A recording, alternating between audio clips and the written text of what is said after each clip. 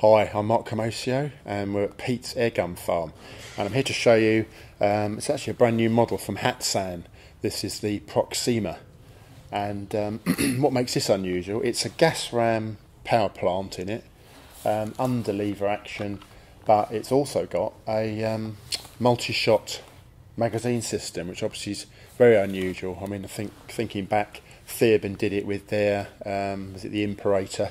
But this, having a magazine system in a spring or gas ram, is very unusual. So it's quite an exciting model, and there's a lot of features in it too. So you're getting, as I say, the gas ram power plant, and you've got this quite attractive walnut stock, which has got the adjustable cheek piece, as you can see there. Just slacken those big bolts. It comes with sling swivels as standard. You've got a sling swivel mounted there. It's got a manual and automatic safety catch.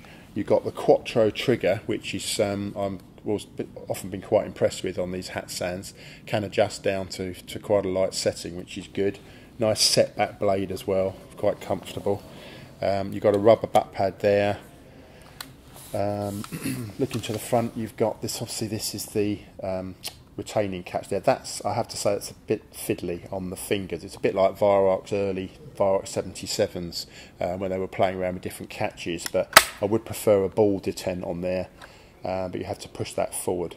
But obviously they've got sling swivels on here already, so you could, because normally they would want a secure fitting like it's got, because you're going to fit possibly a sling swivel there, but you're not going to do that, so maybe a ball detent would have been better. But it's a nice handling rifle. So you've got the pistol grip there with your finger contours, quite a deep forend. On the scoping mounting front, you've got Picatinny style. You've got a rail there, which is all part of the cylinder, and then Picatinny style slots also going in. I've just used a one-piece mount on here, which is probably advisable with gas rams or a lot of recoiling air guns in general.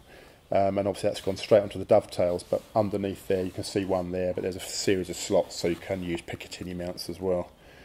Now actually, with the cocking cycle on this, so you've got, I'll show you the magazine afterwards, but I've got 3 or 4 pellets still in the chamber. So what I'll do is I'll just show you how the system would normally work. So you'd unclip your lever, cock the rifle all the way back, that engages the safety, that automatically indexes the next shot, and then a bit like the TX200 from Air Arms, you've got a safety bar there which will disengage the safety, the internal bear trap system. Press that allows the lever to come back, and then you're ready to fire. I'll just fire a few shots until I've emptied that magazine, but you'll see the system in operation. So I've got to operate that safety, because that's automatically coming on.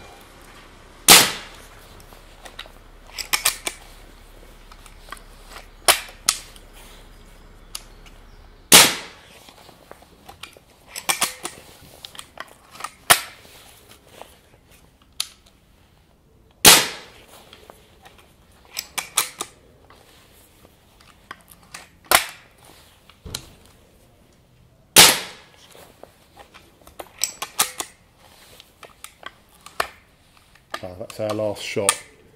So what happens there is the internal part of the magazine actually blocks the chamber, so you know you've finished. So we're back, we've cocked it, it's all safe. So I can remove the magazine. I'll just show you that. And that is where are we here? That's yeah, I think this is sorry, what's that? 2, 4, 6, 8, 10. That's a 12-shot magazine.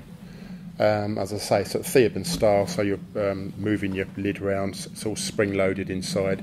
You fill that up, and then that just clicks back into the recess, which is showing on here. So it all works in use. It all works very well.